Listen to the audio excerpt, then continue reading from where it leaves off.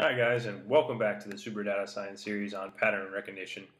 We're going to be picking off where we last left off, and that was really setting up, importing our data, getting it shaped, and now we're ready to actually start initializing or building our k-means and our bench k-means.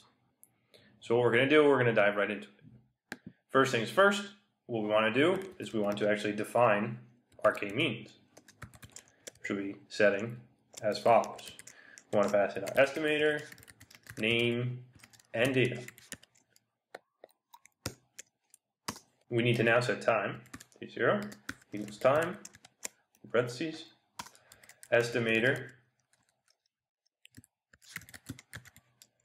pass in our data that we already have defined. Now we also need to set a print statement here. Let's see our data. I apologize because this print statement can get a little messy. So in order to speed it up, I'm actually just going to pause this for a second and add it in for you guys. All right, so we have our print statement added. What the takeaway here is, and one main thing to think about here is we're actually looking to pass in some scores. One awesome thing about sklearn is that you can actually visit these scores and find out further information. For example, we're going to be passing in a homogeneity score, and I want to see, what it's about. What does it exactly do with our clustering, with our k-means? And basically, it's a metric of a cluster, giving it a ground truth. And you can see here with the sklearn documentation, it's fantastic. Our clustering result satisfies homogeneity if all of its clusters contain only data points which are members of a single class. Now we're going to be visualizing this towards the end of our code, but we want to pass in these scores and these metrics that we can use to evaluate our k-means. So that's what we're going to do. We're going to be jumping back in. It may be a little repetitive as you see, but it's a great way to get metric scores, and it reduces the work that you need instead of having to build this in strictly with 100% Python. We can use the sklearn and pass in these scores, these metrics, with a simplistic approach. So we can see if we set our homogeneity score, we're going to pass in our labels, estimator,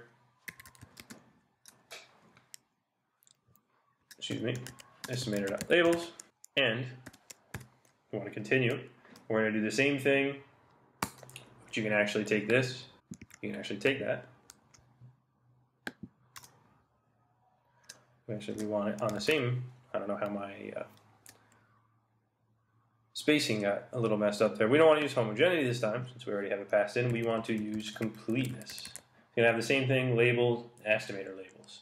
We're going to move on to the next, which again is returning. And we want to use a V, it's called a V measure score. So we're going to take our V measure underscore score. Same thing, labels, estimator labels.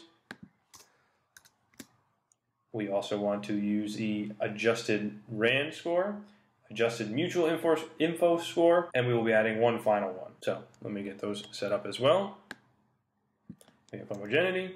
We want to be using adjusted RAND, and we also want to be using adjusted mutual info. Adjusted mutual info score, underscore. Don't forget the underscore. And again, I highly advise, take a look at sklearn, the documentation, if you're confused or if you want some additional information about these metrics, because it does, such a solid job of explaining you, really what we're looking at. And it's a great way to evaluate our k-means, to evaluate data. The more you work with data, the more you're going to pass in these metrics to get an understanding of what is really going on with the data. And we also want to pass in one last one for now, but it's metrics.silhouette score. And we want to change a slight part of it. We want to pass in our data, our estimator labels. Forget the underscore at the end, estimator labels. And we're using a different metrics, will be the Euclidean. And when we pass this in, we actually want to put around that. Now we want to add one last thing. We're going to be setting sample size equal to sample size. And to finish it off, we need, don't forget, you have to close our parentheses. All right, so we have that. I just want to make sure that we have no errors. and we're good. We have our bench k-means, our main part of our k-means cluster, where we're looking at metrics passed in. We're going to continue in the next one. We're going to actually be setting an initialization for our k-means. We actually want to use initialization as k-means. We're going to set a random, and we want to use principal component analysis, which if you look at PCA, you'll see it defined as PCA. It's the main linear technique for dimensionality reduction. Basically what it does, it performs a linear mapping of the data to a lower dimensional space in such a way that the variance of the data in the low dimensional representation is maximized. And you can take a look at that exact definition. Just look for dimensionality reduction PCA on Wikipedia. All right, so again, in the next video, we're going to be diving into setting up the last two parts of our k-means cluster to get some metrics back and return some metrics. And after that, we are going to be working on setting up visualization so we can see where the data is clustered with Matplotlib, with PyPlot. So thanks for joining me. Any questions, please let us know. As always, subscribe to the Super Data Science channel where you get up-to-date weekly information, some fantastic things going on in the industry, and I will see you in the next video.